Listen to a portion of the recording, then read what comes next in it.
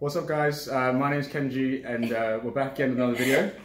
So this is Atousa. If you guys haven't seen my last video, we made a video on a certain topic in to do with medicine, and I'm back again with her. Thank you for having me back on your channel. No worries. Do you want to kind of introduce yourself before we start? Yes, so as Kenji said, I'm Atousa. I've got a YouTube channel, and over on my channel I talk mostly about biomedical sciences and cancer research and doing a PhD and a master's and those kind of things, because those are what I know of, I guess. So I will put a link to her channel in the description, so make sure you check her out as well. But in this video I've got my laptop here with me, so I'll be asking you a few questions about applying to do a master's or a PhD. So if I can just kind of fire away. Of course. So okay, so what was your past, your present, and your future? So what did you do before? What are you doing now, and what do you want to do? Okay, so I did the same as Kenji. So I also did my undergraduate degree in biomedical sciences, except I studied at Newcastle University. And I loved my degree. I think it was like so much fun, but when I finished I still wasn't fully sure about what I wanted to do, what area of science I wanted to go to. So I decided to take a year out, and in that year I realised that I think my passion is in research and science and just medicine.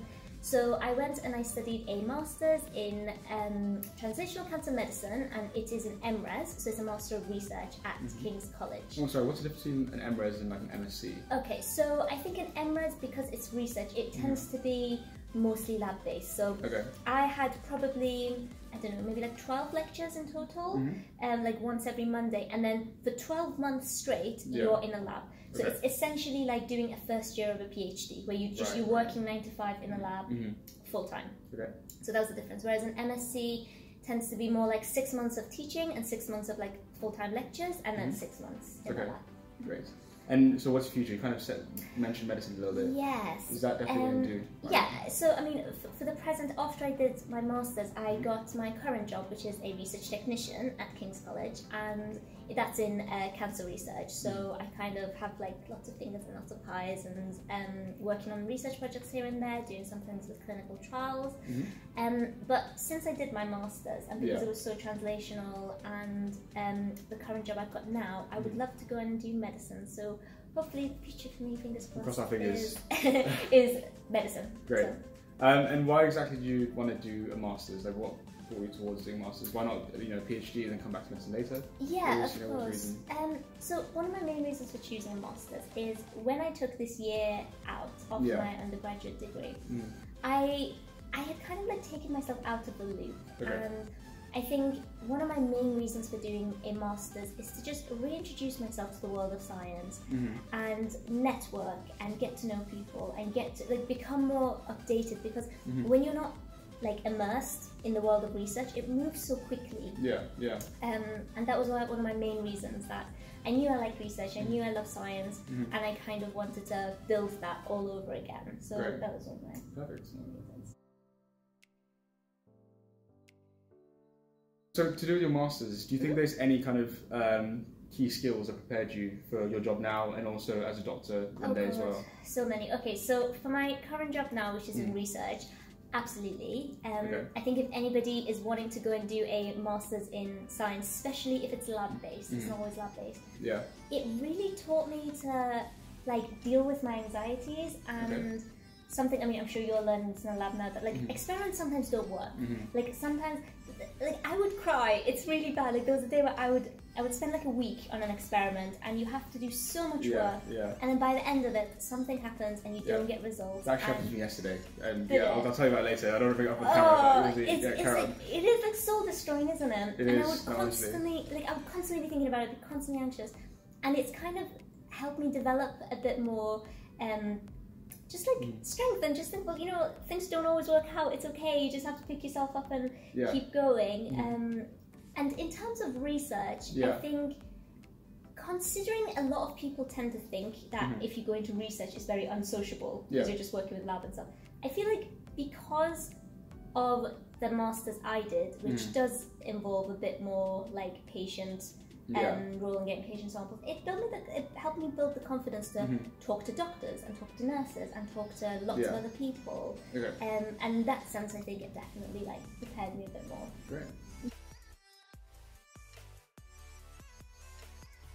And okay, so to kind of get to the topic of this video, what is the application process? So if I want to do masters or I want to do a PhD, how are they different in terms of the application process, and like what exactly does it entail? Sure. So a master's is a bit more like applying to your undergraduate in the sense that, so I guess, let me think. So when I was applying for my master's, I applied quite late. So I applied maybe around May time, and I essentially went on their website and it would say like applications open. So is it UCAS or like directly to university? I can't remember.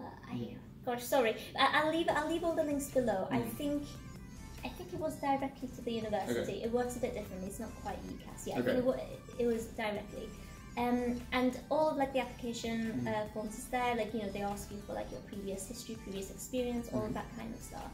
Yeah. And for the most part, it's quite straightforward, and they will talk you through everything.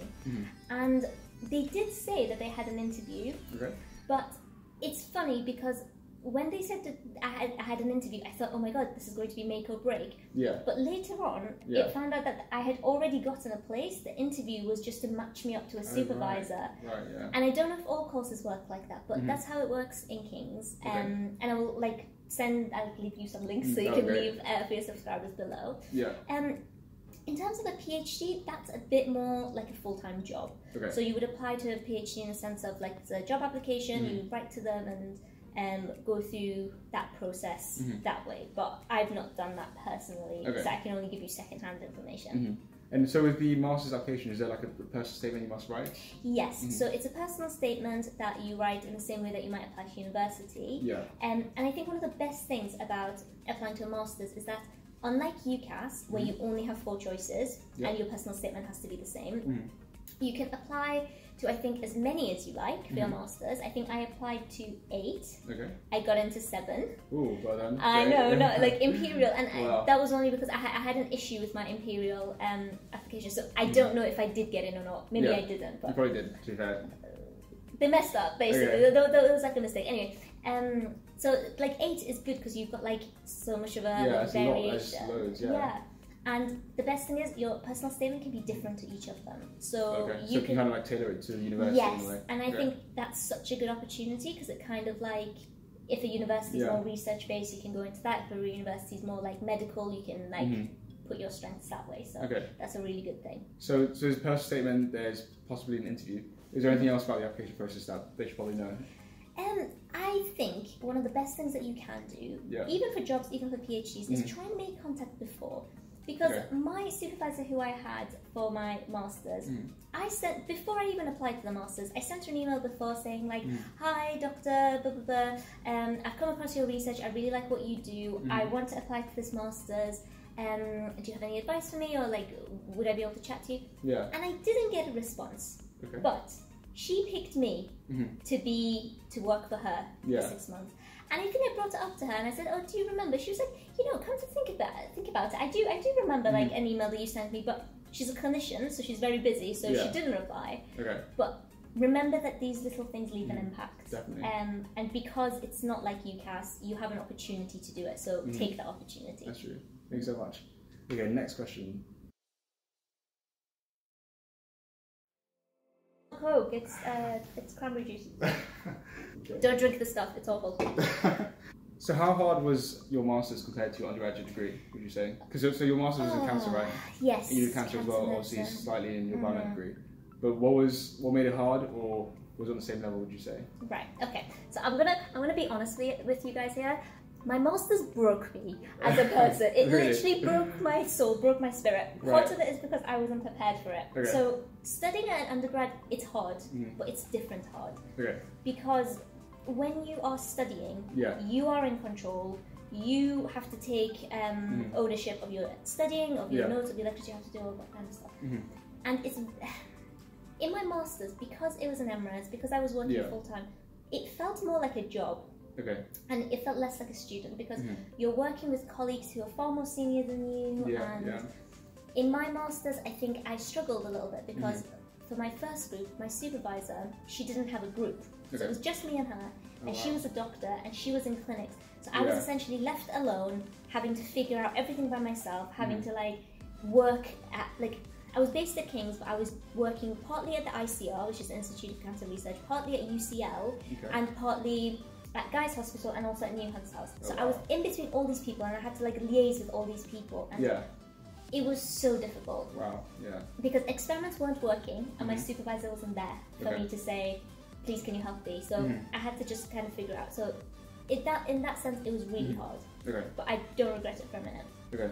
Whereas when you are studying like as an undergrad, you are supported a lot more. Okay. You know, and I always joke and say that doing a master's is like being a middle child. When you're an undergrad, people really spoon feed you. People like are always there to make sure you're okay. Yeah. When you're a PhD student, you're doing important stuff. So people want to make sure that you're not wasting time, and you know that they're there for you. But as a master's student, it's kind of like, well, this is kind of serious, but not like so serious that we need to give them time. So in that sense, it was very hard, but in a good way. I can say. But you made it, and you got here in the end. I mean, I've learned to control. I mean, touch wood. I've learned to like control my anxiety levels somewhat, because I got so stressed to the point where I was like, you know, everything just calmed down. But no, I think it was a really, really good thing. And if you're somebody who enjoys a challenge, which I hope you do, then don't be put off by the amount of work. Okay, great. That sounds great. Oh, and actually, sorry, I'll just say one more thing as well. Go ahead. I've got a few vlogs of what it's like to actually work in the lab. Oh, that's a good point. Yeah, I mean, a lot of them are kind of like tongue-in-cheek and stuff, but like in there, because everything was happening live, I talked to you about whether I'm tired or whether I'm stressed or whatever, so that gives a real representation in case you're interested. So they're really good actually, so you're definitely go check them out. I really enjoyed this video, so little key there. Still not drinking sugar water. Okay, so the last kind of question is there anything you'd have done differently, or anything else you'd preferred applying for that will still get you to where you are and prepare you for your future? Absolutely. So in the position that I was in that I had taken a year off and I wanted to get myself back into education and back into research. I think for me, masters was a really good choice. Okay. But I always recommend this to everybody or anybody who has an interest in this field, to go and do industrial placements. And I made a video with one of my friends who did an industrial placement, and she did it, and she was saying that we essentially did the same thing. She worked in a lab for a year, I did a master's in a lab for a year. I had to pay the master's fee, which was like, my cost was like £10,000 over that, like on top of having to live in London, which is really expensive. So I had to take out loads of loans and, you know, go into my savings and all this kind of stuff, ask for help from my parents. Whereas she got to do this industrial year, and she got paid by student finance the same amount that she would have gotten paid to do a master's.